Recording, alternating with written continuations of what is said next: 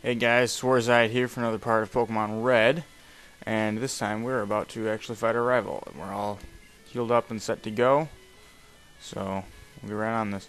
And surprisingly, for once, I actually looked up the Pokemon moves. Oh my gosh, I've never... Seems like I never remember to do that. Yeah, I don't really believe you, because you've evolved 4 Pokemon. I've evolved... what is it? 2 now? Yeah, I've had 2 evolutions, and my caught count is at 26. So I don't know how you could have possibly gotten 40. You could have 2 above me. So Pidgeotto, Gust, Sand Attack, Quick Attack. Not a big deal, as long as you avoid the Sand Attack and keep it below. Drake wants to learn Dragon Rage. Awesome. Yes. Oh, Splash can go die in a fiery pit. Although it might actually do well there. Then he's going to go to Eradicate. Normal type. And actually, I want to show off Dragon Rage. Dragon Rage has these moves. Yeah, Eradicate has Tackle, Tail Whip, Quick Attack, Hyper Fang. Dragon Rage is a dragon move. It will automatically do 40 damage regardless of type or anything like that. Which obviously the Eradicate barely has more than 40 health. So you got that going for you. And then we move to Kadabra, which is Abra's evolved form. Kadabra, very high special, so we want to use physical attacks. It has Teleport and Confusion, so it just got an attacking move. Terrible defense, so a well-placed hit will destroy it. And then I'm going to switch to Sean for his Wartortle, which is his Squirtle's evolved form.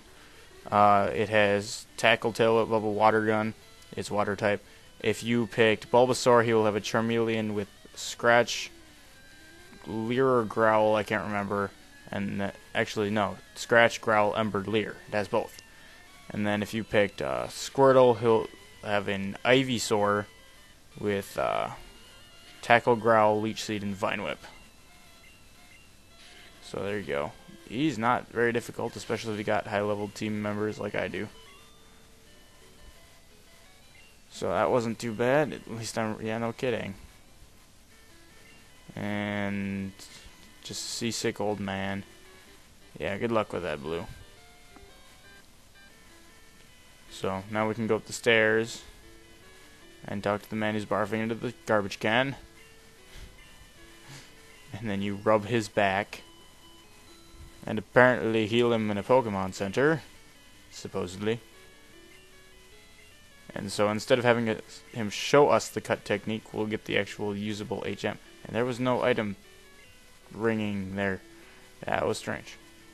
So anyway, I think Farfetch can learn this. Yes.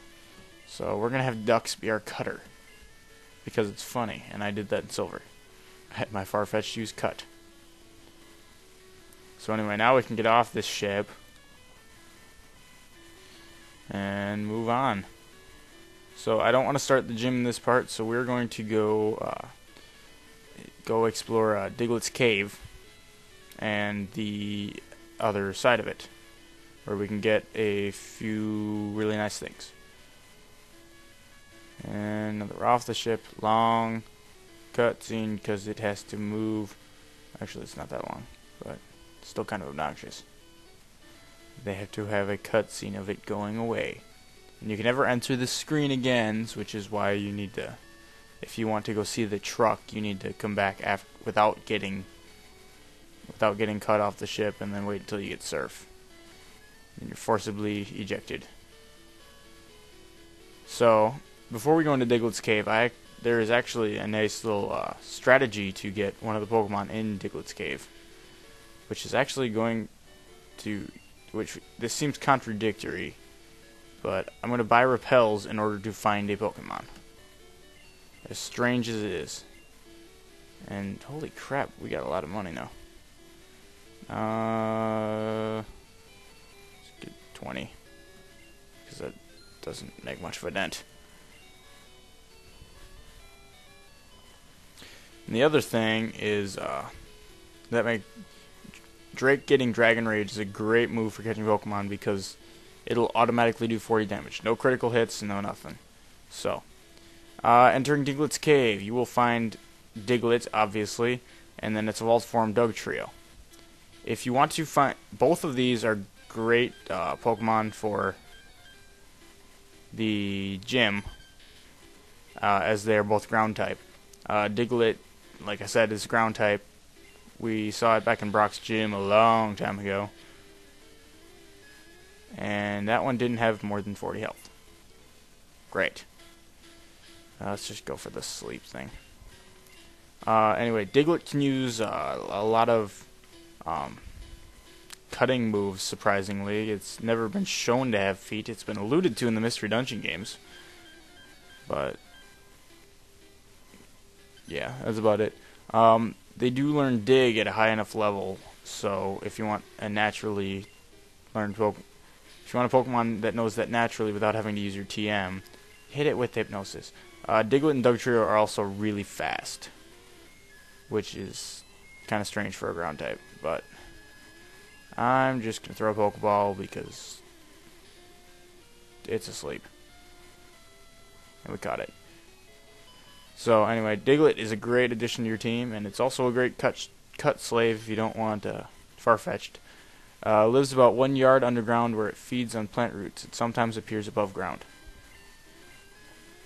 So now, if your Pokemon are below like level 30 or so, which they should be if you're doing this at this point in the game, you can actually use repels in here, and that'll actually make it so you will only find Dugtrio, because Dugtrio appear in this cave at a very high level, as in the 30s or so.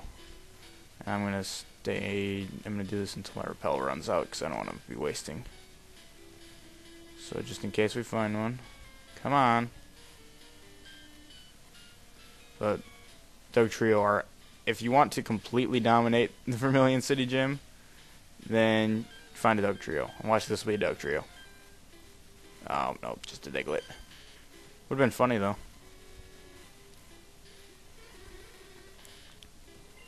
Oh. Doesn't even have Arena Trap yet, and I still can't run away. And talking about Rock Tunnel, which is on the complete other side of the continent. So anyway, we end up here on Route 2. And that's a sign for Diglett's Cave. But you can cut right there, and you can go right up to Pewter City. But you can go down here, and this is actually, it's not required, but it's very helpful. In this house, it says you can use HMs even if your Pokemon is knocked out. And in this place, you can trade Abra for Mr. Mime. So buy Abra that helped us get Mew.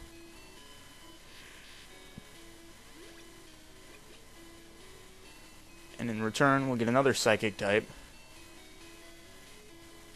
which is debatably a lot less useful than an Abra.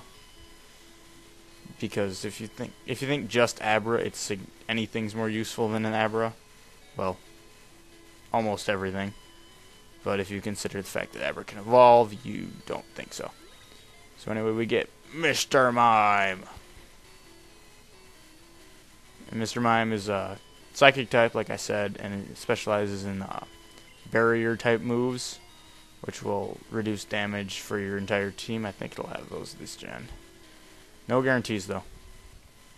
Anyway, right, you need to actually go into your Pokemon and use the move. So you can just cut, and you can get down to this guardhouse here. And apparently the door is only on one of those spots. Once Pokemon learns Flash, you can get through the Rock Tunnel, which this aid will give us. If you've caught at least 10 kinds of Pokemon. Which is not hard, even if you, it's not hard even if you haven't been catching a whole bunch of Pokemon. It's fairly simple, especially if you're training only a few. You can easily get 10 by evolving. And you can come down here and you can get a Moonstone and an HP up. And I think that's everything. You can go all the way down here so you're almost in Viridian City. It's also kind of a shortcut to avoid the Viridian Forest if you're ever going up that way again.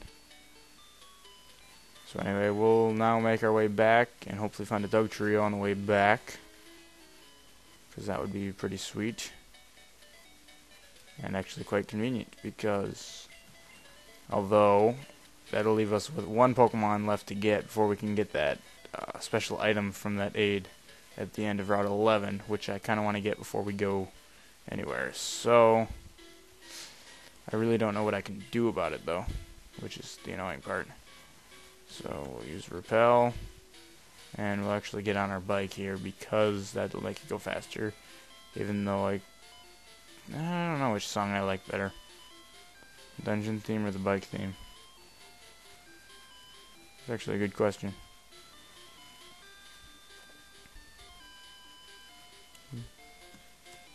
Repel's effect wore off. Hooray! I'll run out of repels before I find one. They do normally appear at a 5% catcher rate, so they're not too rare, but they are fairly rare. And this is just a easier way to find them if you don't want to be running into Digletts all over the place. Come on.